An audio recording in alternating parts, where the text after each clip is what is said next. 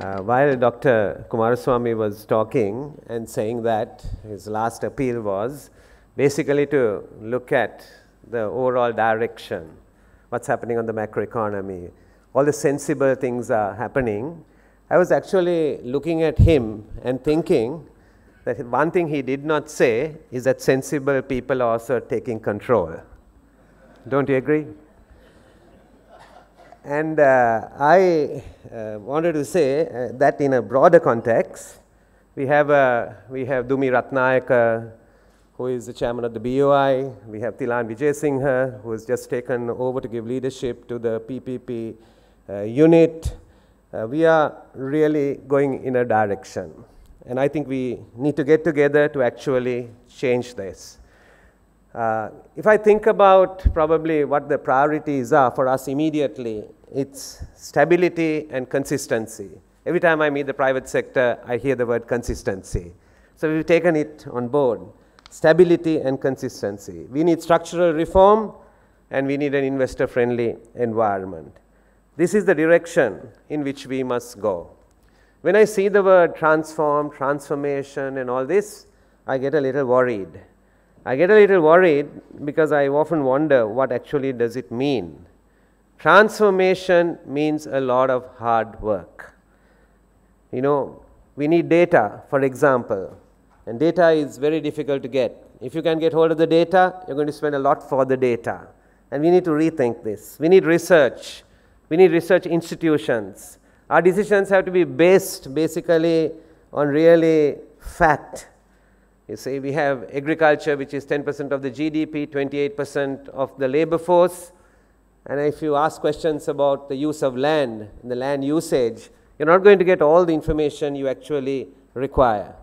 We have a meteorological department which tells us about the flood after the flood has come. And I'm saying these things really not to put anyone down, but the point I'm trying to make is that we have to be more scientifically based. We need the information, we need the research. Transformation is not what worked for me or my company working for the country. Transformation is a lot more than that. It's about really having the data, really having the knowledge, having the skills and the ability to actually deliver, getting rid of the information deficit. In Colombo, we have lots of opinions. We have lots of silver bullets. And I'm looking beyond the silver bullets. That's why I'm saying, how do we actually fix the problems that we are facing? Dr. Kumaraswamy went through the economy very quickly, and at the risk of repeating very quickly some things, clearly the message is that things are getting into place. GDP growth rates are 2015 4.8, 2016 4.4. This year we thought we'll get to 5, but we have to contend with the drought and the floods. So there are issues. The global situation, economic recovery is still not very firm. You heard about monetary policy, fiscal policy. We have the benefit of the lifting of the fishing ban, the benefit of GSP coming in, and yet to see what it really translates for.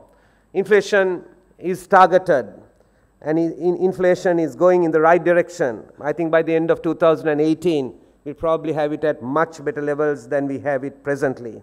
The current account deficit has come down from in 2016 from 2.4, and it's coming down further. Gross official reserves in April, when we were talking in forums like this, was $5 billion. It's $7 billion as of today, $7 billion. Sovereign bond was done, syndicated loans have been done. The exchange rate, many criticized us when we moved to a flexible exchange rate. Every adjustment has its cost, but I think making the right decision and sticking with the right decision is critically important. FDIs below par. You know what we got last year, but we are a lot more optimistic. There was reference to the Hambantota port deal. Even as we talk, decisions are being made. We are going to sign the Hambantota port deal. We are going to go with it. We have negotiated, and we have negotiated hard. We are going to basically reap maybe $1.1 billion, maybe $400 million of that just in this year. Fiscal outcomes, revenue has gone up from 12 to 13.3 to 14.2. The budget deficit has come down from 7.6 in 2015 to 5.4, and probably a little under that in 2017, going to the long-term target of getting it down to 3.5, with the governor of the central bank mentioned as, if he thinks, as the key factor for macroeconomic instability, bringing it under control.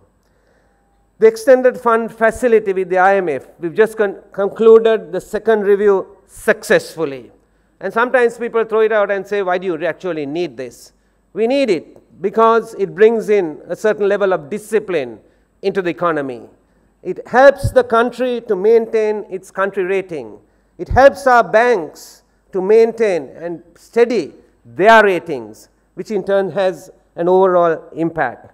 So we are going in the right direction. I won't refer to the FTAs because much was said about the FTAs.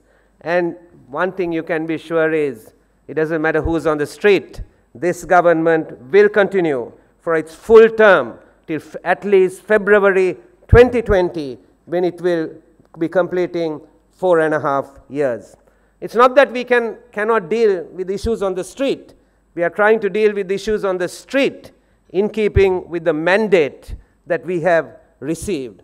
That's really the struggle. That's really the issue in this period in which we are, this interim period in which the country is transforming its economy. I would like to very briefly conclude by saying about a few things that we are doing immediately. As we talk this week, we are bringing into Parliament the Foreign Exchange Bill. We are doing away with the decade-old Exchange Control Act. It's a conceptual move away from exchange control to exchange management.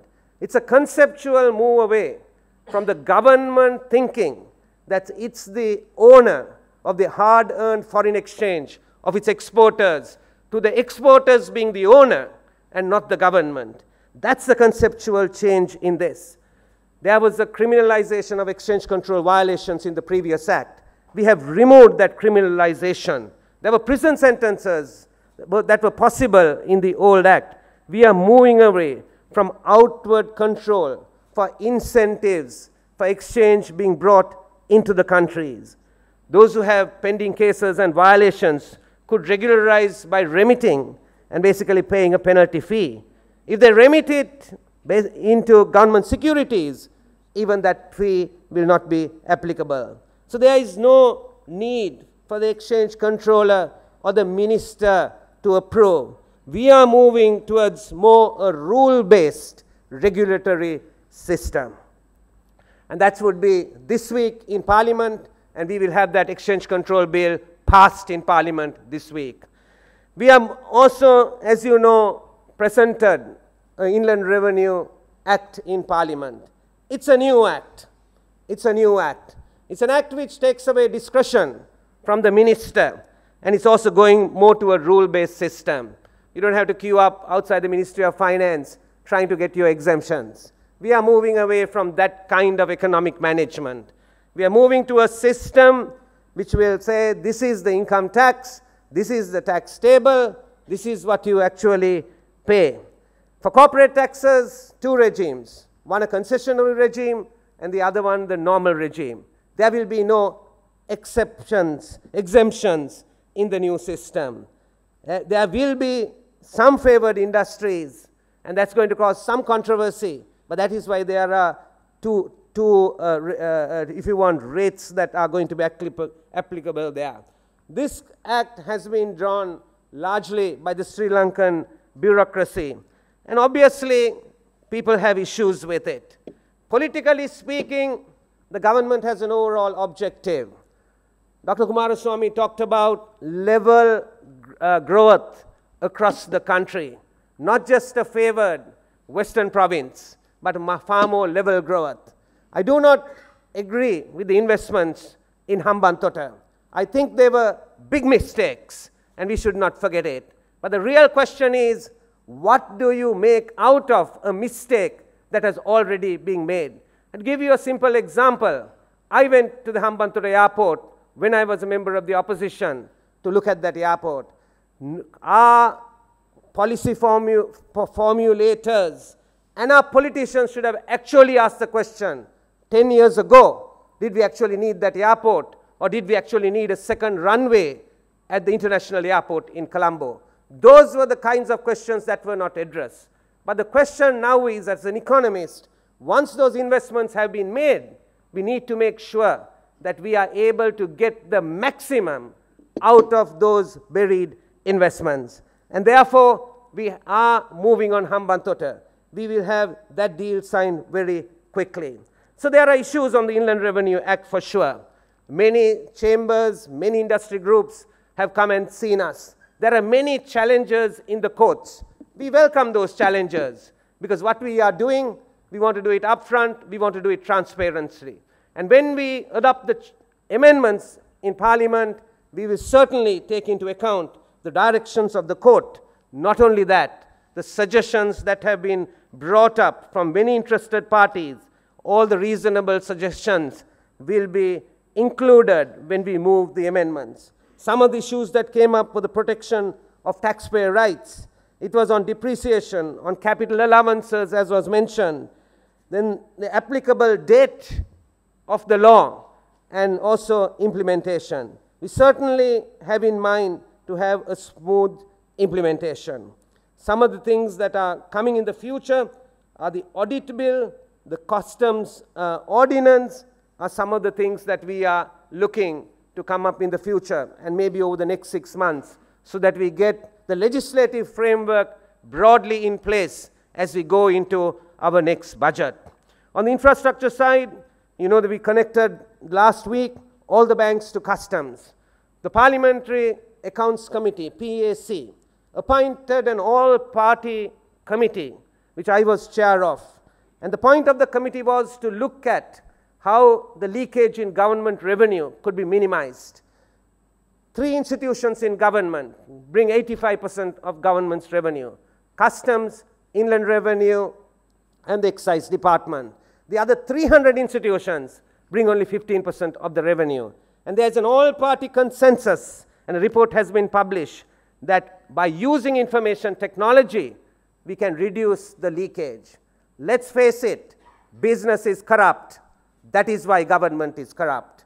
And one way of dealing with systemic corruption is to use information technology to reduce the discretion given to politicians and given to high state officials. That is the way forward for this country. And therefore, I want to pay tribute to the customs and to the central bank and to Lanka Clear and the bankers and all those who are involved in a very short time in actually putting all the banks online in terms of customs payments. If I were to close, if there's one more very important thing that we need to do very quickly, that is to do in the procurement space. We need to have e-procurement. We need, like the countries in the region, even countries like Bangladesh, India, Nepal, and Afghanistan have gone ahead of Sri Lanka on e-procurement, drastically reducing the number of days. In Bangladesh, they reduced it to 29 days from 51. In India, from 90 to 135 days to 35 days.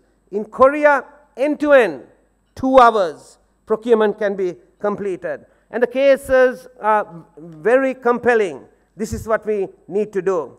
We have a National Procurement Commission. Therefore, they can give policy direction.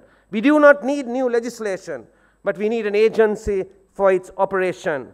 We need to invest in it. We need to go for government electronic procurement. All ministries must publish tender notices. They must provide the information. Bids need to be received in that way, and awards made. We know that even today, the situation is unsatisfactory. A professor writing in the newspaper said that the cost of building a kilometer of highway had gone up by 50% in the last 3 years. This is unacceptable. We need to bring these costs down. So one thing that we will focus on over the next few months is actually in delivering and getting everybody around the table to cooperate so that we have an electronic procurement system. Thank you again for inviting me to share these few thoughts. Thank you.